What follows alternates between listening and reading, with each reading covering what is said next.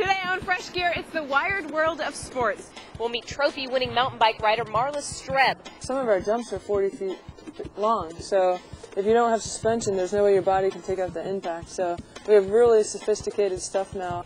And show you the latest high-tech bikes. See how surfing is getting shaped to perfection. Well, the computerized shaping has been awesome. I mean, it's great technology. And a new way to get around the waves. Just like having a ski lift or something. Just get on your board and...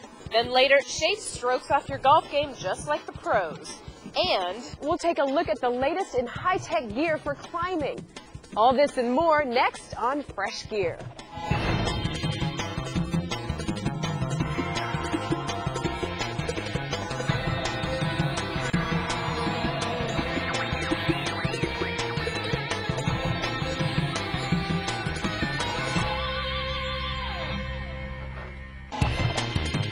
When Fresh Gear returns, we head to the beach to see how surfing has gone high-tech. Well, the computerized shaping has been awesome. I mean, it's great technology. From shaping and surf reports to a board with an engine. Then later, swing like a pro. So this way I got to see and feel what I'm actually doing. When Fresh Gear continues.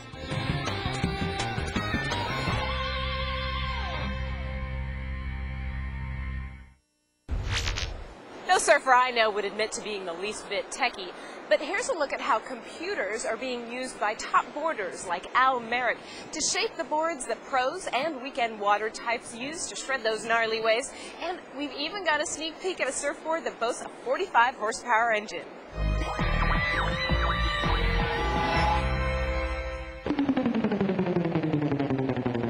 The boards these guys ride used to be made like this. Today, most of them are made like this. The computer lets me design a board for my pro surfers, and then because the shaper will then finish off the board. Once that's done, it's ready to go to the glassing factory where it's painted in fiberglass. And once that's all done, it's ready to run.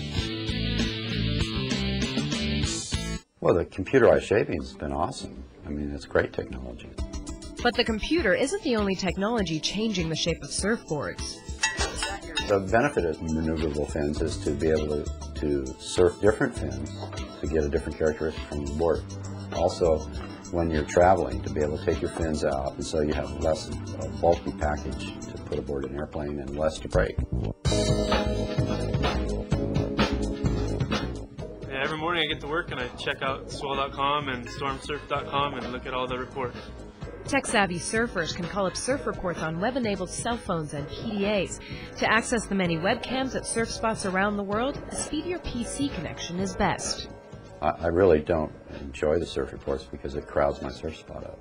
People can't get out of bed in the morning, go down and check the surf. They just get out and punch it up on their computer or their personal little handheld thing. It just subtracts a little bit, to me, from the lifestyle of surfing. Surfline.com's Lola wave forecasting software crunches buoy reports, weather conditions, and satellite information to predict when the best waves will be hitting every coastline in the world. For less techie surfers, there's the Tide Watch. The PowerSki Jetboard puts a two-stroke, 330cc, 45-horsepower engine inside a surfboard. You can climb to the nose like a true surfer and turn and jump like a water skier. The technology now with a motorized board, it's just something to tool around on flat water.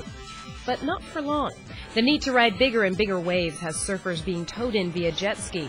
The people at PowerSki say wave riding on the jetboard isn't too far off. Just like having a ski lift or something. Just get on your board and... For more killer surf footage, check out our website at freshgear.com. Now here's something new for you surfers on the go.